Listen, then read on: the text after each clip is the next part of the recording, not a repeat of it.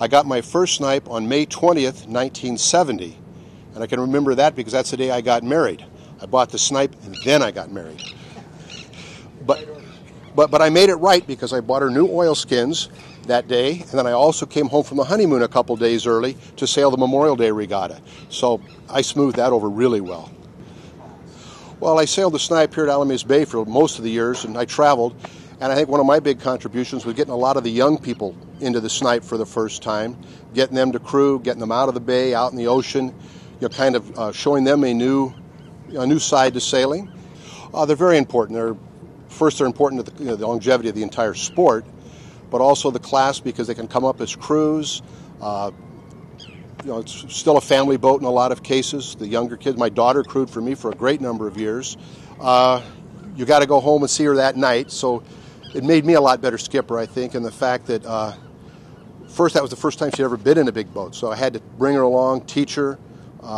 Sometimes when it got really windy, make sure she had the confidence, that she wasn't afraid, never let her fear, because I always think if you scare a kid or somebody, they may never come back. So it's real important to keep her confidence and always make it fun for her. We've been sailing together now for probably 30 years and we still sail. I mean, she looks forward to this regatta, our wet Wednesdays here in the Long Beach area.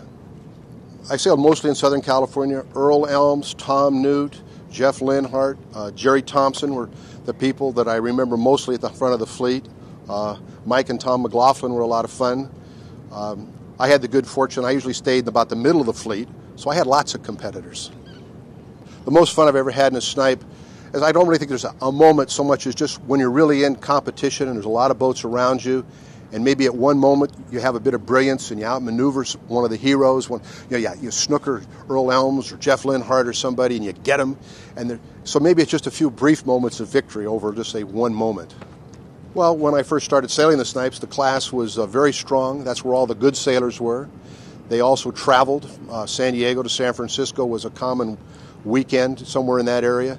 So it was fun to travel. It was good competition and good camaraderie after races. I always liked to travel to regattas because, to me, the preparation was just as much fun. Talking about it, everybody getting hotel rooms, figuring out travel, arrival. So, like they say in painting, preparation's 90% of success. And I think I had as much fun, just being in the essence of going to the regattas, getting ready, the camaraderie on the docks, getting your boats and everything ready to go, I think is a great part of the traveling and the fun of the class. Everybody, they help each other out, whether you're lifting boats in or using a hoist. You always get a chance to peek in the other guy's boat and see what he's got, that maybe that's the reason he snookered you that day. So it's a little chance to do a little reconnaissance work. And again, part of the bonding and the camaraderie of the class.